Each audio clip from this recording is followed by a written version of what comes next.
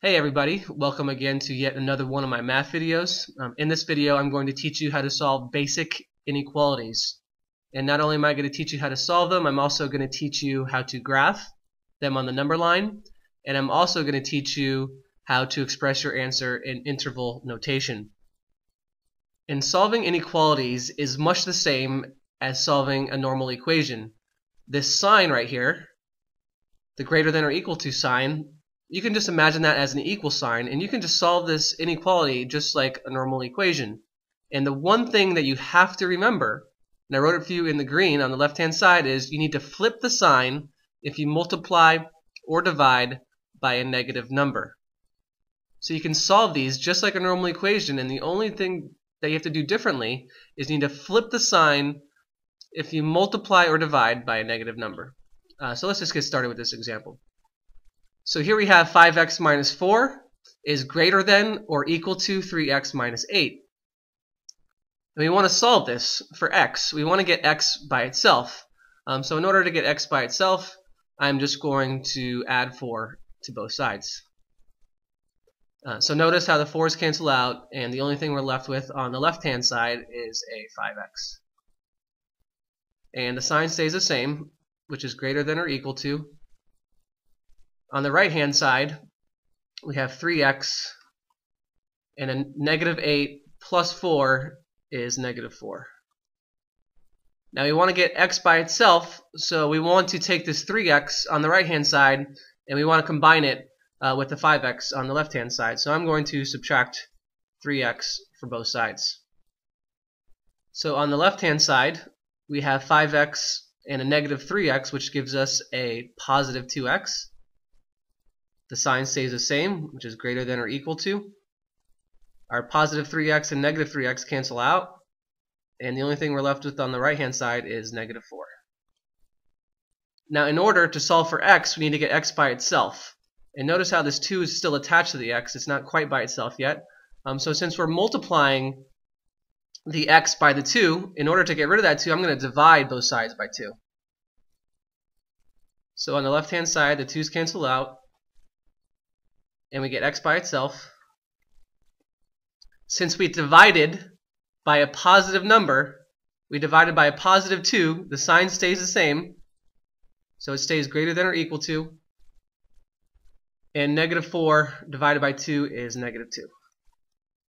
So this is our final answer. X is greater than or equal to negative 2.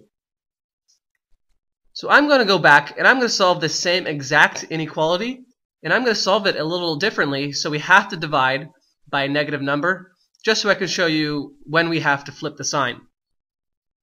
So here, once again, we have 5x minus 4 is greater than or equal to 3x minus 8. Instead of bringing the x terms to the left-hand side, now I'm going to bring the x terms to the right-hand side. So I'm going to subtract 5x from both sides.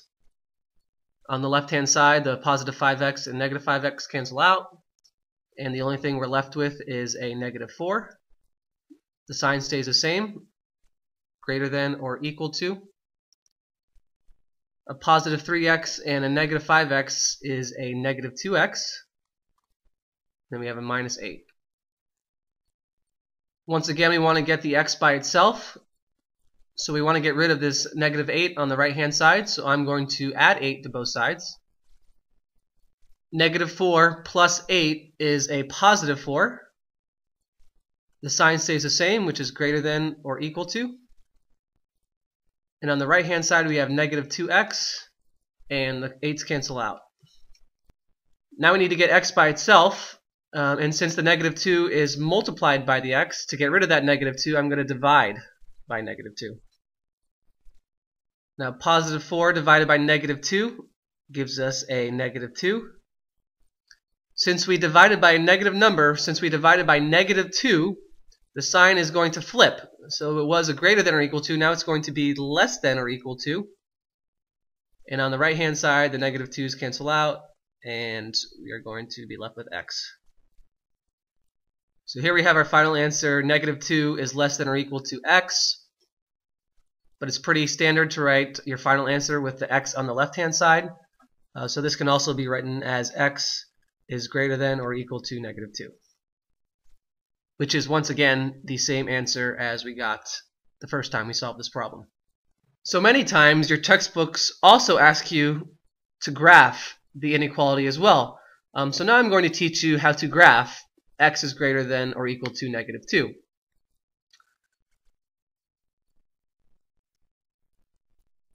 And the first thing I like to do is I just like to put the number that we just solved for on the number line. So since we have a -2, I like to put the -2 in the number line.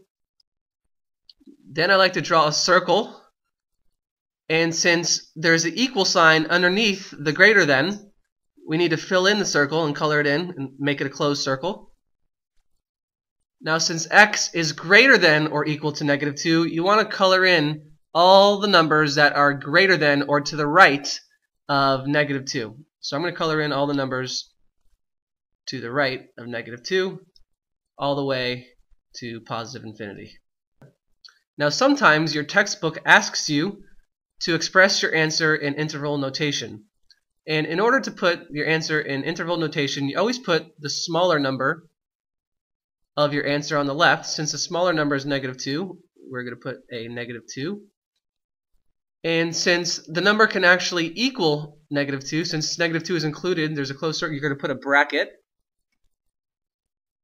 Then you put a comma, and on the right-hand side, you put the larger number, which since it goes all the way to infinity, we put infinity on the right-hand side. And since a number can never really equal infinity, you put a parentheses. So now we have graphed the inequality and also expressed it in interval notation. So I hope this video helped you understand solving inequalities just a little bit better. If you need any extra help with live tutoring or homework solutions, please go to my website at mathmeeting.com.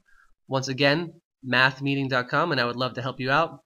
Also, if you like my style of teaching and you want to see some more of my videos, please subscribe to my YouTube channel or like my Facebook page, follow me on Twitter, whatever you like better.